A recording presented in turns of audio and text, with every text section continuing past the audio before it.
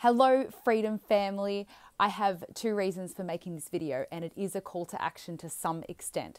So if you've either been to one of my events around Europe, or you might want to go to one of my events that I'm still going to have while I'm here, this video is for you. Now, I have been to over 10 countries and had over 20 events and hugged and shaken hands with over 1,000 at least freedom lovers all over Europe. And I can absolutely say with certainty that I can now speak with some sort of authority on the sentiment and the generalizations around the freedom movement. And trust me, it's all positive. Now, if you've been to one of my events, over the UK or Norway, Sweden, France, etc., if you could do me a huge favor and put a comment in the description of this video and give me some feedback. What did you like? What didn't you like? What could I do better?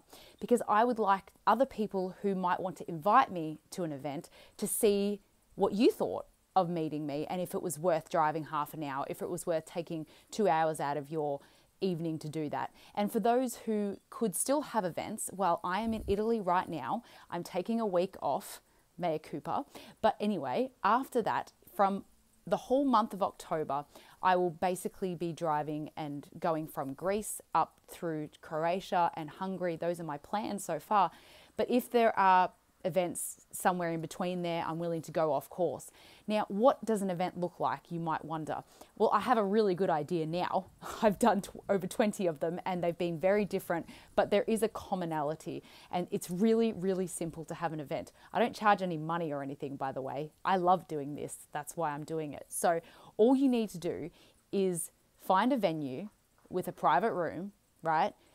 It'd be great if people can buy drinks or food before or after. All I do is speak for 20 minutes, okay?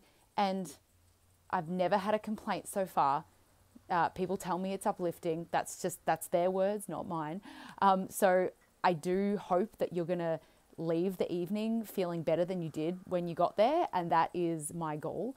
But all you need to do is find a local restaurant or a local pub, right? Email me, suggest a date.